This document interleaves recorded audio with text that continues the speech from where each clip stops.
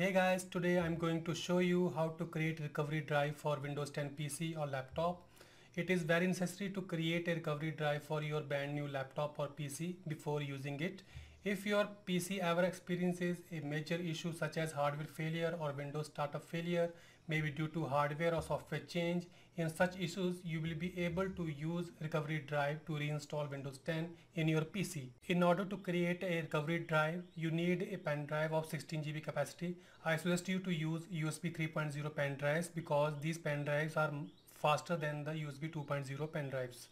So first we will insert the pen drive into the laptop and format it before the recovery. Now to access the recovery option on the PC, type control panel in the quick search bar and open the control panel.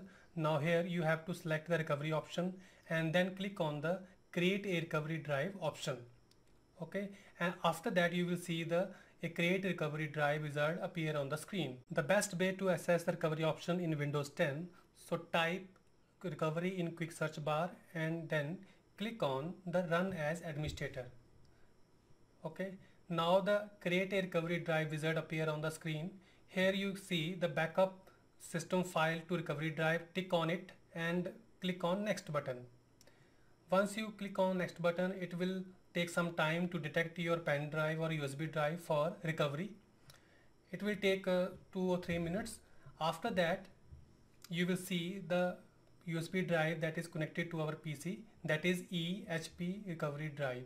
So I will show you the inserted pen drive with the name HP recovery. So I am opening the file explorer with the command window plus E, and here you can see the pen drive which I have inserted into my PC. So now back to the recovery drive wizard, click on next and then click on create button.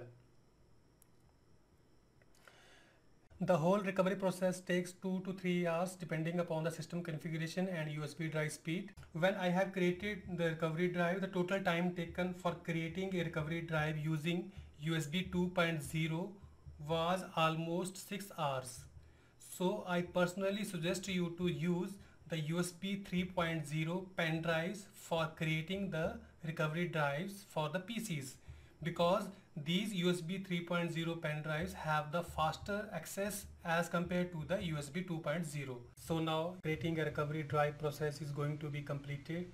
Once it is completed, then your recovery drive will be ready and you will be able to recover your PC if your PC would not be start.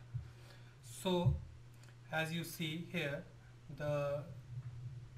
your recovery drive is ready. Now click on the finish button. So now we will open the file explorer and click on this PC option, and here you can see the recovery drive is ready now. So you can use this recovery drive whenever your PC encounter any issues related to hardware or software or your PC is not properly booting.